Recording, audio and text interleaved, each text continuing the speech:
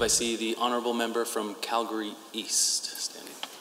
Thank you, Mr. Speaker, and congratulations on your election to Speaker of the House. My name is Peter Singh, and today I rise with the great honor to speak the Assembly as a representative from Calgary-East. I am incredibly proud to have been entrusted with the opportunity to sit in the Assembly by the people of my constituency. I am humbled to have been entrusted with representing the people of such a diverse, hardworking, and unique population.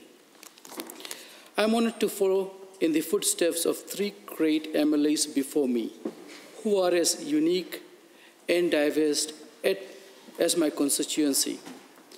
Calgary-East has retained three previous members to this chamber, and their backgrounds are truly remarkable. From Mr. Ludwig in the 1960s, who was a lawyer and second World War veteran. Mr. Amiri, who served for many years. With his son now, my colleague in this government, and Ms. Love, who was a teacher before entering the public life. My constituents are just as unique, with thousands of my constituents working in trades, manufacturing, sales and service, healthcare, agriculture, even the arts. Calgary-East paints a diverse portrait of the roles and responsibilities Albertans carry with them every day. And of that, I am proud. I hope that I will be able to live up to the expectations of my colleagues in the government caucus, every other member of this Assembly, past, present, and future, and most importantly, the expectations set by my constituents. My experience while door knocking made me aware of the important issues the community in the Calgary-East constituency are facing. Many of the concerns the community had voiced were around financial insecurity.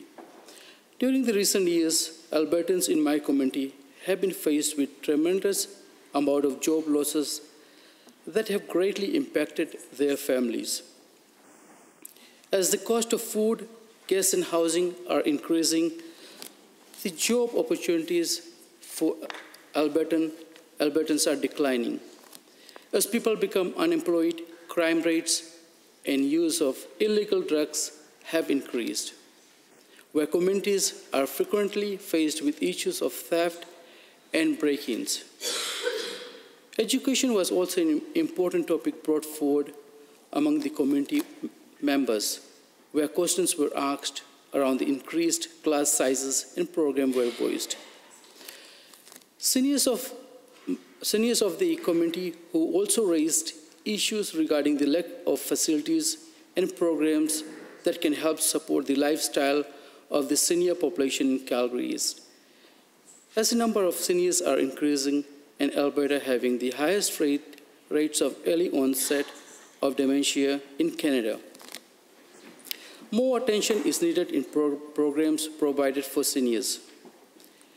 Calgary-East consists of small businesses that are facing difficulty due to the downturn in the economy, which makes it very tough for business owners to operate financially. The building of new pipelines will open many job opportunities for many Albertans. The elimination of the carbon tax will support the financial stability of Albertans. The reduction in corporate taxes will help job creators to reinvest in Alberta, as the corporate tax will be the lowest in the country from 12% to 8% by 2022.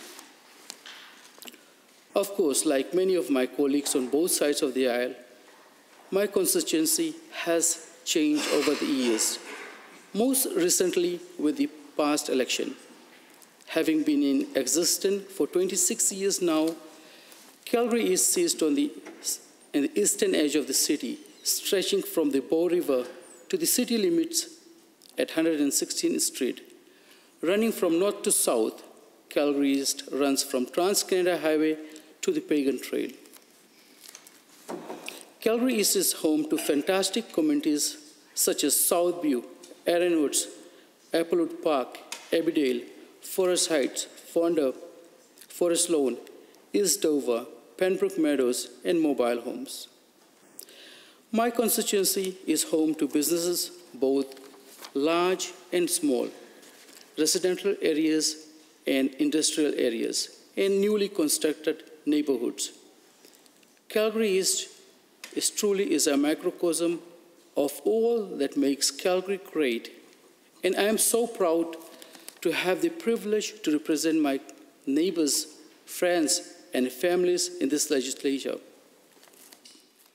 17th Avenue Southeast underwent a transformation as Bus Rapid Transit (BRT) project was completed, and Calgary's new rapid transit system called MAXT, launched in November 2018. The transit route known as Max Papal begins at East Side Shopping Center and connects to downtown, allowing individuals to commute throughout the city with ease. While I was not born in Calgary-East, I have come to call it home and come to love it. Like many of my constituents, I'm extremely blessed to be a Canadian by choice, not by chance. Since moving to Calgary, I have become family and trust in the culture and heart of my city, my province, and my country. Mr. Speaker, I immigrated to Canada from the Fiji Islands in 1987, settled in Ontario for a few years. My lovely wife, Reena, who I met while she was vacationing in Fiji, and I got married that year in Ontario. I worked part-time and attended Centennial College and later graduated and worked proudly as a licensed automotive journeyman. My wife also did the same while working on her nursing program. I was in Calgary in 1992 for wedding with my wife and baby boy, and there were so many opportunities at that time that we moved and settled here in 1993. It was the right direction, so we opened our small business in Calgary-East, worked hard to build our business, which also helped me to connect with the constituents of Calgary-East. I am very proud to have chosen to settle in Calgary. I am a proud father to my son Kishan and daughter Komal.